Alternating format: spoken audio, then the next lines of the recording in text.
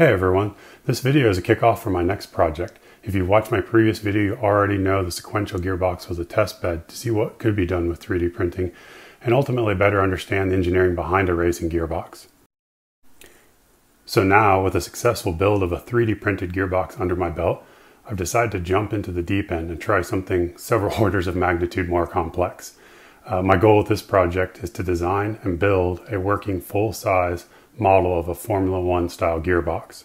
For those of you who don't know, Formula One is arguably the absolute pinnacle of automotive racing. Formula One has the fastest cars and massive budgets. So it stands to reason that the design and engineering of a Formula One gearbox pushes the boundaries of what is possible. These gearboxes are absolutely fascinating. As I delved more into their design, I couldn't help but feel in awe of the sheer amount of time and engineering that went into literally every facet of every single part. Every time I look at a picture of one of these gearboxes, I see something new, and that to me is what makes these so special. So what are the specs of a Formula One gearbox like this? Well, this design is loosely based on a 2009 through 2013 Formula One gearbox, which has 7 forward speeds in addition to a mandatory reverse gear. Per the regulations, the forward gears are only a spindly 12 millimeters wide and have to be made from steel. No exotic materials are allowed. The center to center of the shafts has to be less than 85 millimeters, or a little less than 3.5 inches. And the gear stack with its 7 main gears plus reverse is only around 180 millimeters long, or 7 inches. But despite its diminutive size, this gearbox has to transmit over 800 horsepower at 18,000 RPM, which is just mind-blowing. Oh, and these gearboxes shift incredibly fast. They have 2 shift barrels, one for the odd and one for the even gears. That allows for totally seamless shifting. In fact, for the briefest of moments, 2 gears are actually engaged at once.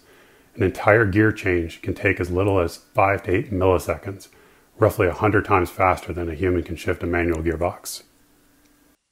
This design is inspired by gearboxes used in Formula One. This is not an exact copy of any one manufacturer or team's gearbox. A lot of the parts needed changes to be able to be 3D printed. I wasn't able to get an accurate scale on every part. Cost was also a factor. For example, the main shaft and the lay shaft could be a bit bigger in diameter, but then I'd need $18 $33 bearings versus $18 $50 bearings. Additionally, most of the teams buy the core components from the same manufacturer, but then extensively customize them to fit their needs and budget. So every one of them is unique. And I couldn't find enough pictures of any one team's particular gearbox configuration, so my design became a best of montage. Okay, the first thing that needs to get assembled is going to be the main shaft, but before I do that, I just wanted to show you one of the really cool innovations that an F1 transmission has over other transmissions. So this is a slider from my sequential transmission that I built last time, and this is actually a considerably smaller transmission, but as you can see, the slider from the F1 transmission is actually thinner. And the reason for this is an innovation called internal dogs, which essentially the holes that the dogs go into actually go all the way through the slider, and the dog actually only goes halfway, but it eliminates this space that's required for the shift fork to be between the 2 dogs. And this alone takes 5 to 7 millimeters out that's needed between the gears so that the gears can get even closer together. And then the dogs themselves are actually sunk a little bit into the gear itself, so essentially the gears overlap and can get even closer together. Here's the assembled main shaft. As you can see, all the gears are actually rollerized against the shaft, minus the reverse gear, which is actually splined to the shaft. This is just a sensor ring here on the end. I'm not really sure particularly what it's for. I just saw it on the F1 transmission, so I just copied it. This is my own sensor ring that will be for a photo interrupter so that I can actually see the speed that the shaft is rotating. I've only got one slider on here because the other ones are still being printed, but as you can see, it actually slides back and forth, and when it slides, it actually locks the gear to the shaft itself. Here's the lay shaft. It's much more straightforward than the main shaft.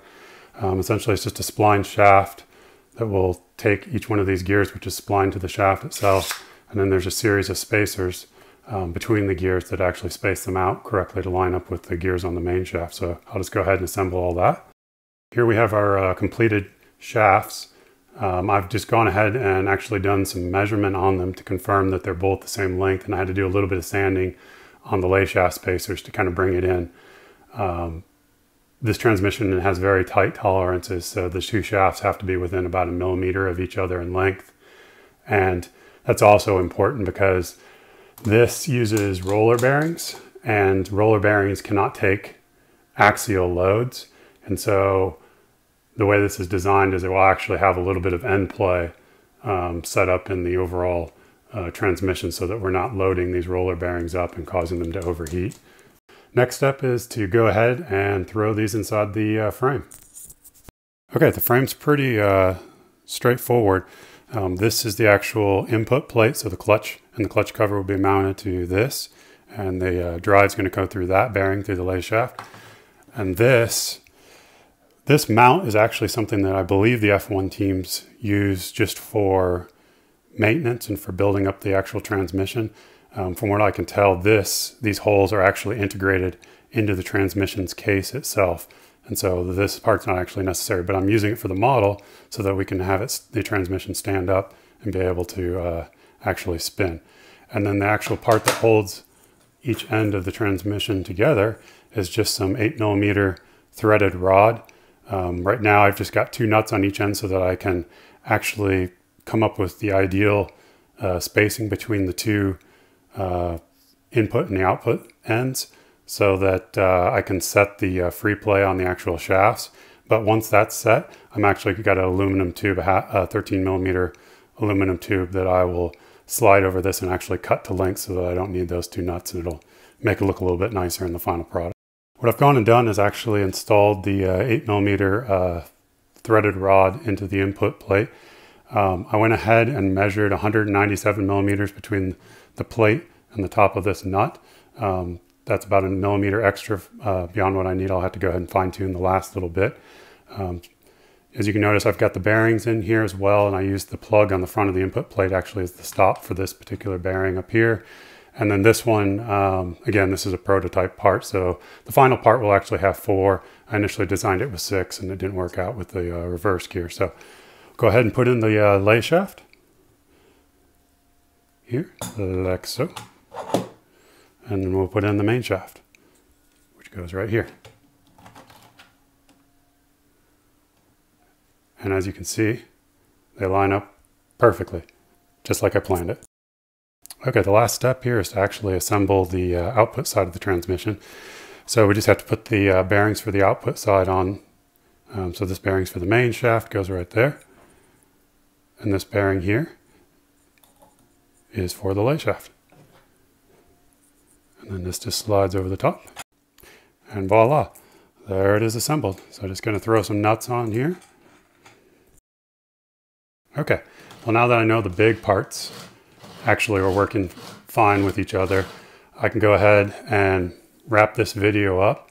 I still have several things that I need to sort out. One of them being the reverse gear, which my design for reverse just didn't work out, so there's going to be a clean slate there. I also found that the detents were too big and too steep on my shift drums, so I'm going to go ahead and make a detent test rig. I probably won't be capturing any video of that unless my audience is hardcore into detents. And then finally, I've got to decide on the electronics and motor that are going to drive this whole thing. It kind of depends on what's available during this coronavirus era. And then lastly, I have a few more parts that need to be designed and a lot more parts that need to be printed out. So hopefully by next time I can also be able to manually shift the transmission so that it can confirm that all the gears and all the clearances are going to work out. So thanks for watching. And if you want to see more videos like this, please consider subscribing. Thanks.